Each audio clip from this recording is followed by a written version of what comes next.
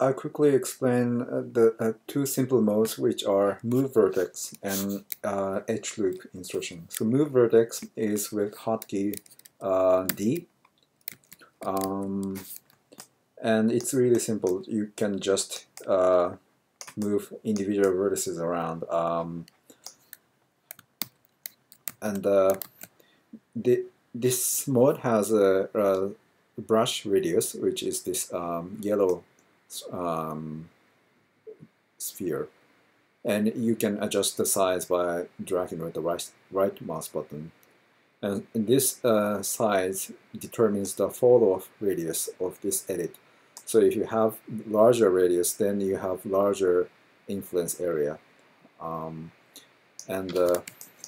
also, if you move the mouse cursor very fast, then yeah, you will get something like this result. And if you move it slower, then yeah, the point near the mouse cursor will follow more closely. And you can do smoothing of these vertices by holding Shift and dragging. And it also has this same idea of fall-off radius. So if you want to do some kind of fine adjustment, then probably you want to have this radius small and do a very, very fine edit. And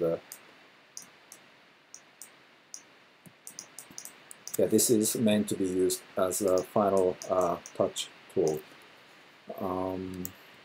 Also, there's another tool, important tool, which is to redistribute the vertices in a nicer way.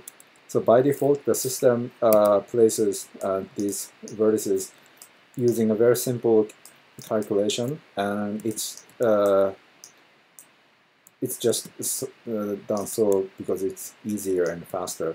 But sometimes, especially when the patch is very curved or concave, often these vertices are distributed in an undesirable manner or not uniform way. And such a situation could be can be often improved in this by holding in this move vertex mode, hold Control and click inside the patch.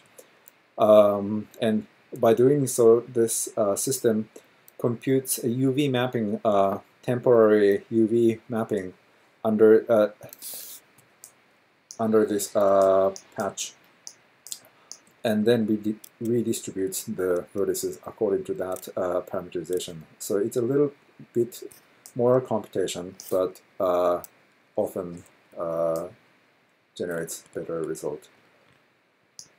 Okay, now I'll quickly talk about the edge loop tool, which is really simple. You just move your mouse cursor over the patch boundary, and wherever you like, you can click and then insert new quadrilaterals like that. And this is, of course, propagated to neighboring patches. Like this. Then, yeah, if you change the number of edges, then the shape of the vertices are completely renewed. And so these tools are meant to be really used for the final adjustment. That's it.